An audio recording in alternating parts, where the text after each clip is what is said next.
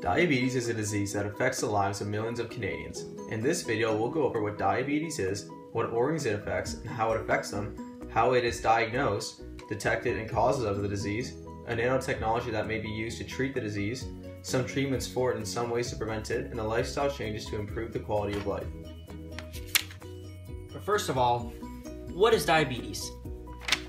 Diabetes is a disease where you have elevated blood sugar because the body doesn't produce or cannot produce enough insulin to meet the body's needs. Without insulin, the body can't break down glucose as it travels through the arteries. This results in a massive glucose buildup, which causes elevated blood sugar and blood pressure.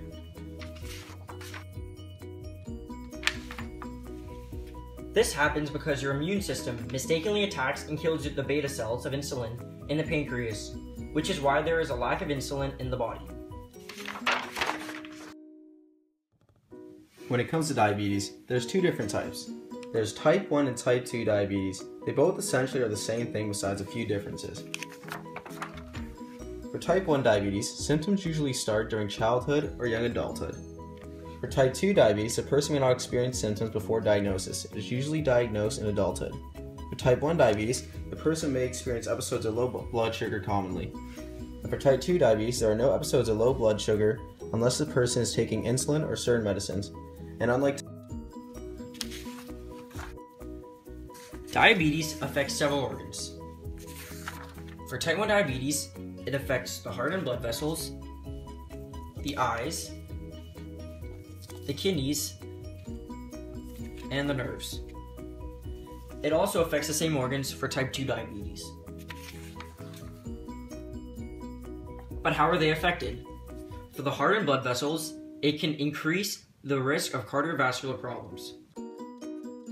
For nerve damage, excess sugar can injure the walls of the tiny blood vessels.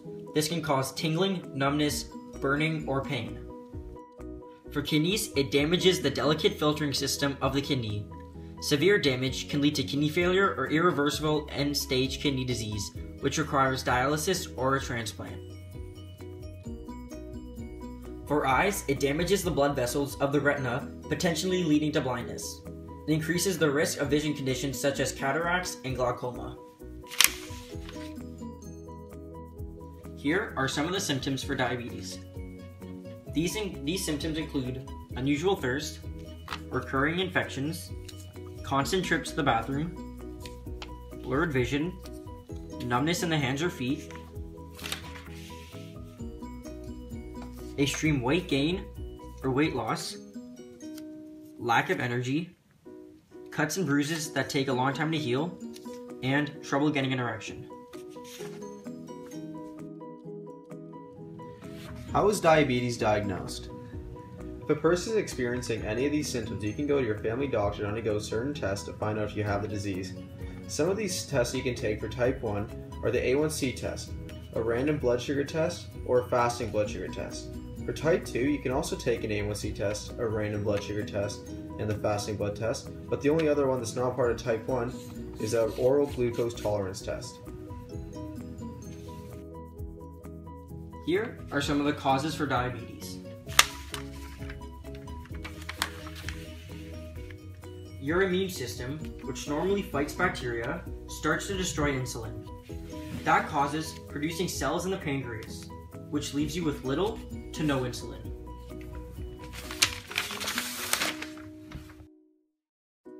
Here are a few ways to prevent diabetes. For type 1 diabetes, you could prevent it with losing weight, exercising, or eating healthy.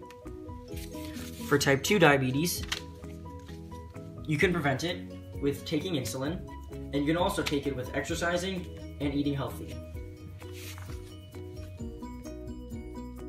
Here are some treatments for diabetes. The main goal for treating diabetes is to minimize any elevation of blood sugar. You can do this by maintaining a healthy diet, taking insulin if required, or any prescription pills. Nanotechnologies. A new nanotechnology is being created to help people with diabetes. This nanotechnology consists of particles that sense when a diabetic person's blood sugar levels are too low and then secretes a proper amount of insulin.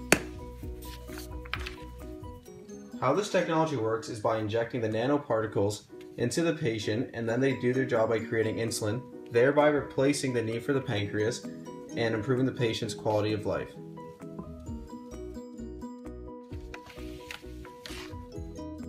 Here are a few lifestyle changes that people with diabetes can do to improve the quality of their life. The first one is to get more exercise. You could also maintain a healthy diet. People with diabetes can try to eliminate stress in their life or reduce it. And you could try and lose weight. We hope you enjoyed our video on diabetes. We hope you learned something new. The end.